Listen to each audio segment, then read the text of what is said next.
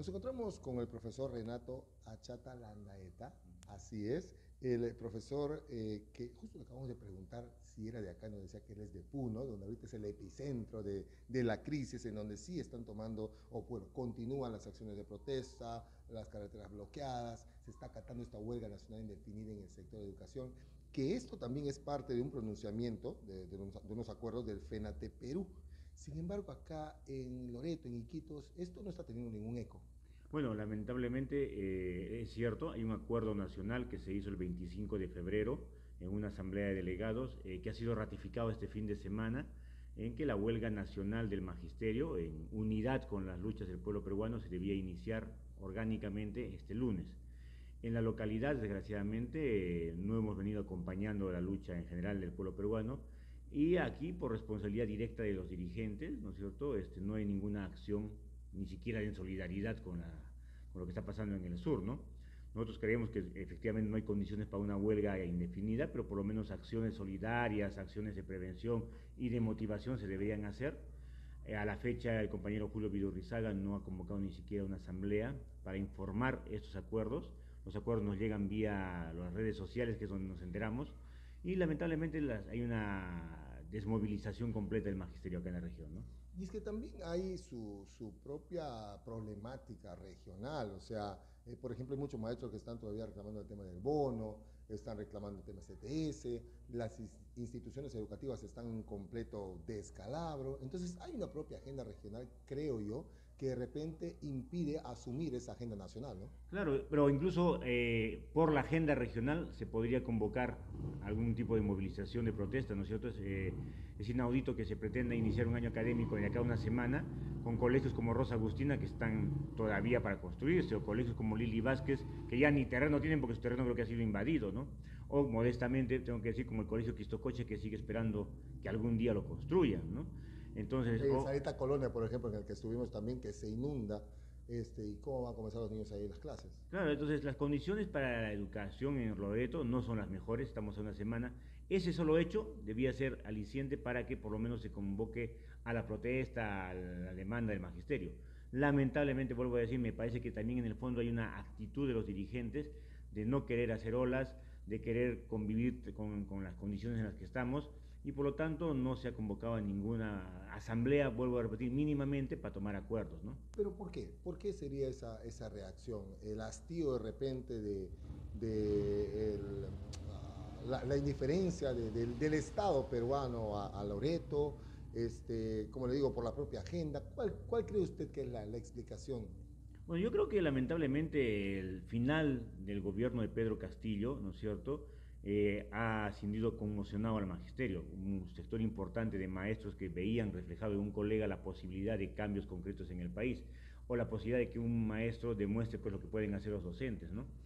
También es cierto que un conjunto de dirigentes de la región, Mirandas, Manueles, aspiraban a tener cargos públicos, se decían públicamente prefectos, representantes, amigos, ¿no es cierto? Y toda esa gente ha quedado sin pie, Sin piso. sin piso, ¿no? Para poder sostenerse. Y en el maestro de base, en el maestro que de pie, de día a día, sin duda queda una desazón, ¿no? Y una desconfianza y una confusión que lamentablemente la dirigencia no está sabiendo responder y llenar, ¿no? Ahora, usted como, digamos, ¿qué es la Federación Nacional de Trabajadores de Educación? ¿Qué es el FENATE La Perú? ¿Qué Federación es? Nacional, Federación Nacional de Trabajadores de la Educación Peruana. Ahora, acá en Loreto, ¿quiénes son representantes de esta federación? ¿Usted? ¿Quiénes más? ¿Por qué no están asumiendo estos acuerdos? Bueno, nosotros somos ex dirigentes, entregamos la conducción hace ya 2 años al compañero Julio Viturrizaga, que es el dirigente, Ya. secretario general, y por ende ellos son los que están conduciendo ahora la representación en la región del Sindicato de Trabajadores de la Educación Peruana, CITER Loreto, que es base de la Federación Nacional de Trabajadores. ¿Y usted ha conversado con ellos? ¿Les ha preguntado, van a asumir o por qué no van a asumir estos acuerdos? Vuelvo a repetir, este acuerdo es del 25 de febrero, Ya. publicado ya en las redes. Ya, pero por ejemplo, ¿por qué usted sí, digamos, quisiera participar y ellos no? Me refiero a eso. De repente han conversado y han dicho, no, ¿sabes qué, Renato? No, nosotros, esa lucha es de ellos, nosotros tenemos acá otra agenda. Bueno, yo también repito lo mismo, ¿no? Porque es lo que yo percibo, pero usted, ¿cuál es la explicación? ¿Ha conversado con ellos o no ha conversado con ellos para nada? Sí, nos hemos encontrado la última semana ha habido un plantón y justo llegó la llegada de Dina Boluarte, Ajá. en la que ha estado un grupo de docentes y los padres de familia de Rosa Agustina. ¿Ya? Ellos aducen de que no hay condiciones, lo cual yo comparto, no hay condiciones, pero las condiciones no las hay porque la dirigencia no convoca nada, no se convoca ni siquiera una asamblea, ¿no es cierto? O sea, cuando dice condiciones es que no se ha sensibilizado el tema. Claro, no se ha sensibilizado el tema del magisterio. Venimos en Puno, vienen luchando desde diciembre. Ujú. Aquí en Loreto parece que no pasa nada, ¿no es cierto? No ha habido la posibilidad de formar ningún tipo de unidad de los diferentes gremios para garantizar una paralización. Para nada, si se han formado dos comandos, o sea, es la mejor muestra de desunión que tenemos. Pero creo que hay la responsabilidad como dirigentes. Por ejemplo, le pongo un ejemplo. La única persona detenida por el tema de la huelga es la profesora Yanés Navarro. Ujú. Se le encontró 1.900 soles, se le acusó de ser la instigadora, la financista, pero es una maestra de educación intercultural bilingüe quechua-hablante que por ser mujer le han dado 2 años y medio de cárcel. Ese solo hecho debería por lo menos motivar una campaña de solidaridad, es una colega, ¿no? Pero no vemos ningún tipo de atisbo de parte de los compañeros, creo que no hay la intención de hacer olas, no desean chocar con el gobernador regional ni con el gobierno de Dina Boluarte, y para ellos mejor que esté todo calladito y no hay ninguna necesidad de formar una asamblea ni nada parecido, ¿no? Ni formar la base. Y eso es preocupante también, ¿no? Porque uno se puede pensar, ¿y qué los va a motivar? Si las condiciones, la condición de crítica en la que se encuentra el país, a una colega le han detenido, le están acusando de ser instigadora, la financista con 1.900 soles.